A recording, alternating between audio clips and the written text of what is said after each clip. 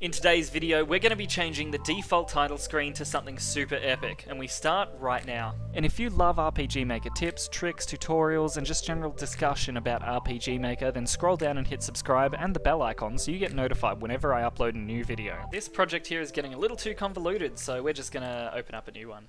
Project L, Makers and Breakers. Now to start off, we are going to need some plugins. You want to head over to atelierrgss.wordpress.com so you can get the Mog Hunter plugins for RPG Maker MZ. We're just going to download the master demo. After you've got the master demo, what you want to do is open up this file, go over to JavaScript, go into plugins, and the ones we're going to be copying are these three: title commands, title layers, and title particles. I'm just going to hit Control-C. We're going to head back over to our game folder, again in JavaScript, in plugins.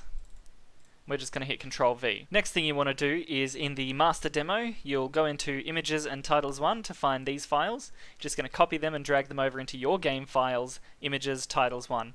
Then you're going to go into Titles 2 and do the same in your folder.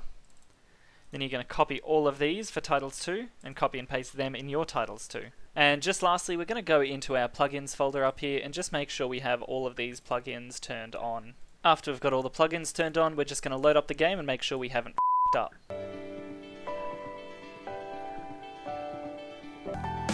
Yeah, this looks cool and all, but let's spice it up with our own unique taste. So let's jump over to Photoshop, and all I'm doing here is I'm just creating a small Final Fantasy-esque type logo for our front screen. After I've finished that, I'm just going to export it. The image I'm going to export into Titles 1, and I'm just going to save it as Image 1. And I'm going to save the title just by itself on a separate layer.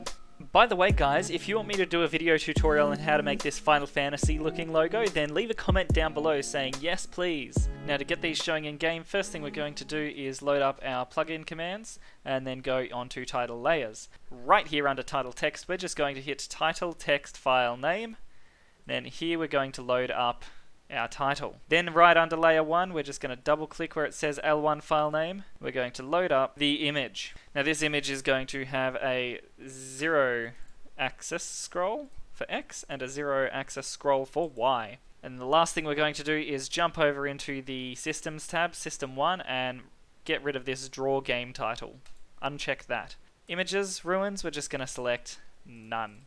Back over in the layer titles, what we're just going to do is we're going to turn off every layer except the first layer. So first layer is going to be visible true, every other layer is going to be false. Hit apply and then test it out. There we go. So now we have our image as well as our title with some particle effects running across the screen. But let's make this even better by putting all these commands down in the bottom right hand corner. To do that, we're going to load up the plugin manager and open title commands. Now right here where it says command position 1, 2 and 3, we're just going to change these. So command position 1, that's changing the new game, that's changing the continue, and that's changing the exit. So over here we're just going to type in some new pixel locations, and that's going to be 650, 440. The next one is going to be 650, 500. And the next one is going to be 650, 550. Now let's load that up and see how it looks. There you go. As you can see, we've got our new game, continue, and options over here on the right hand side.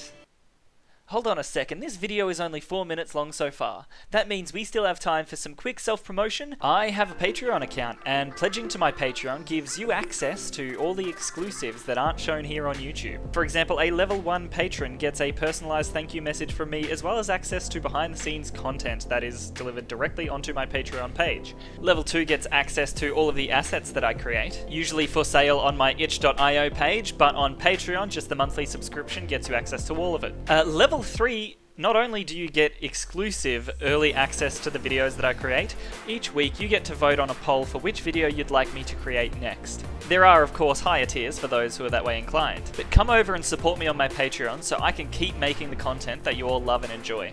And if this is your first time on my channel and you are getting major value out of my videos, then I'd really appreciate it if you scroll down and smash subscribe. I've got videos popping up to the left. I will see you in the next video.